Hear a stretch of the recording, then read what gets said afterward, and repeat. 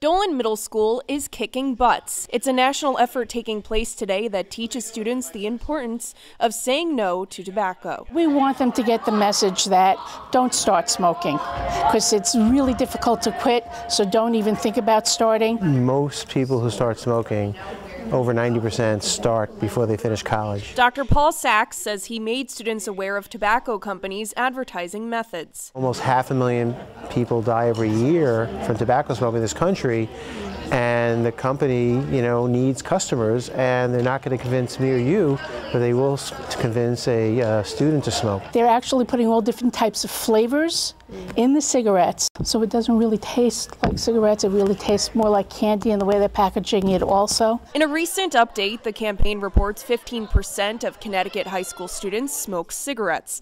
With 2,500 children under 18 in state becoming smokers each year, Dr. Sachs says it's important to start early. We think it's more effective to do it at the junior high school level, and incredibly, I'm speaking to sixth graders. When I ask sixth graders about e-cigarettes, they all know about e-cigarettes. They're in sixth grade.